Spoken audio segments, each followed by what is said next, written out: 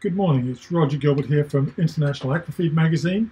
I'm on the Rongo Rongo Live studio, and it's a great pleasure for me this morning to be talking about and introducing our managing editor, but talking about our latest edition of Aquafeed. The June edition is out today. It's in the mail today, and I hope you're looking forward to receiving it. Should be arriving in the next week or 10 days on your desk. And by the way, it's interesting to note that our followers through Twitter for this title and this magazine is over 5,000, which is for a niche industry most gratifying and helps support our effort to address the industry issues. And with that, I'd like to introduce Vaughn again this month. Vaughn, welcome to Rongo Rongo Live. Thank you, Roger. Can you tell us a little bit about your issue as managing editor? What have you found interesting this month, Vaughn? Lots of stuff in this issue, as always. And it's interesting that our guest editor this month is Henri Parveninen. I'm sure I massacred that pronunciation. But anyway, Henri is the sales director for Blue Eye Robotics. And we have an article later in the magazine about the ROV that Blue Eye Robotics manufactures. But one of the things that Henri talks about is how the industry is responding digitally to the COVID-19 lockdown. It's interesting that, but as we are at Perrindale, we're now communicating and running the magazine all from our own homes. We're able to stay in touch thanks to a combination of Skype and digital IOP phones that keep us connected. Now, it's similar things happening with industry, which is staying in touch with its customers via webinars. I think this is becoming the vehicle of choice now to get information out to your customers and to the world in general. And it's interesting that Henri has brought that up, so we're very much in keeping with that. Yeah. In our magazine in general, we have a big changing of the guard as some of our columnists are switching around. So sadly, we're saying goodbye to Neil Octoloni. A lot of people know Neil very well because he's a much regarded technical expert in fisheries, aquaculture, and sustainable seafood. And Neil is moving to a new position with Seafish, the public body that supports the UK's £10 billion seafood industry.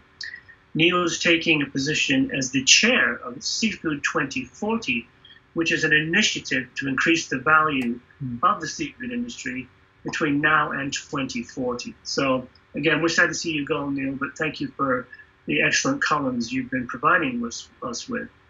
Now, Neil is being very capably replaced by Peter Johansson, who joined IFFO in 2018 as Director General. And in fact, you can read Peter's very first column in this month's issue, which is about the circular economy in aquaculture. Well, Vaughn, sorry, just talking about columnists, Vaughn. I mean, it's very interesting that this month we have Terry Chopin as our interview subject, and in the back of the magazine. And it's important, I think, to our readers that they know who our columnists are, and this is an opportunity to get to know Terry a little bit better. He writes regularly, and he's a university professor, and we ask him a little bit about his background, which is extremely interesting when it comes to seafoods and the whole round culture of aquaculture in its whole. So another columnist that's worth following through our magazines. Yeah, we're very lucky with so many experts we have working for us. So what seems to be the focus this month, we seem to have a common theme of alternative and innovative protein sources in fish food. We have an article about a joint venture between Buhler and the French company Agronutris, and they are pursuing the black soldier fly larvae protein alternative. Then we have an article from Acker Biomarine, and they are using krill in a special diet that's formulated for olive flounders. Then we have an article from BioVivo technical and who are working with Nord University on a study into gut health. And I can't tell you how many seminars I've sat in now and programs that are discussing the importance of gut health. I mean, this seems to be the new paradigm that everyone's realizing that the key to reducing antibiotic use and the key to producing good growth in fish is through the gut. The gut seems to be the focus of all that stuff. Is there anything that struck you, Roger, in the magazine? Well, I mean, it's a dynamic and very full issue again. We look at tilapia farming in Mozambique, for instance, which is a bit of an eye-opener, and it just shows us the juxtaposition of how developing countries are managing their aquaculture as opposed to the more advanced systems that we experience in developed countries, of course. So that's a really good article to read. But what strikes me also is our news section. I know we get a lot of news out through our digital platforms as it happens, but we capture the best of those news items in the magazine itself.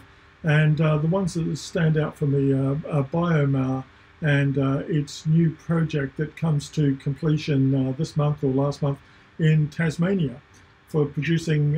Trucks are starting to roll out of the factory and they're going to be producing over 1,100 tonnes, I think it's 1,100 tonnes, of fish feed in Tasmania for shrimp and salmon farming. That's huge. Which is huge.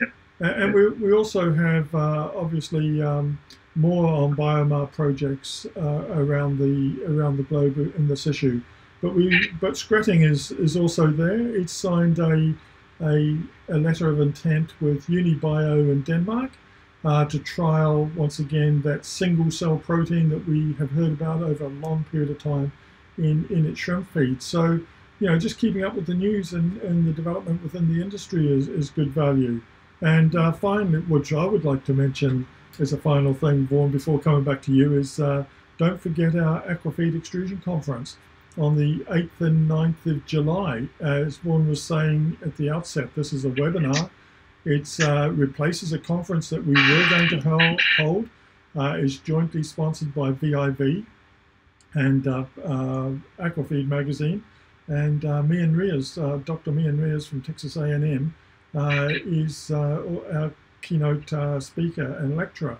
So that's going to be 2 morning sessions. So it's not a full-on one-day commitment by anybody in particular, but you can sign up through the link on our website for that. But we're hoping to attract the same audience that we would have attracted on the same day if it had been held within the exhibition itself. So looking forward to that, Vaughn. Yep. Yeah, but exciting issue. Yeah, lots of stuff in there.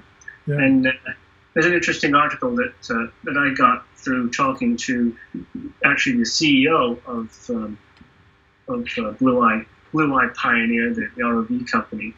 I actually met him at the recent Aquanor trade show in Trondheim, Norway.